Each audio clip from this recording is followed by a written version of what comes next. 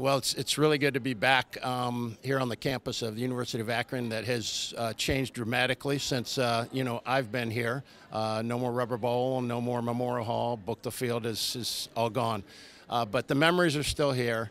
And it was pretty exciting when Kathy called and told me that I'd be receiving this award in recognition of, I guess, being a Letterman, but also for life after. So it's thrilling to be here. I congratulate all the inductees. I have wonderful memories. Have 3 degrees from this university, and it has opened so many doors on every path that I've taken. Couldn't be happier.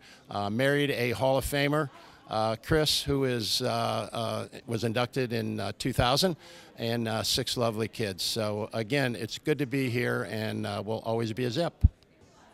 So I had 40 years in education. From a teacher, coached many sports, including football, and then from there got into school administration, was a high school principal, and had been a long-time school superintendent in several districts. So things have always kind of worked out, and it's because I had the degrees and the training, again, from this university.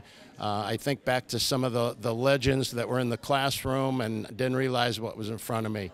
The other thing I'll say is Jim Dennison was just an unbelievable leader. I think the world of him. He did so much for me and so many others, and I wouldn't be where I am if it wasn't for him and his leadership of that football team.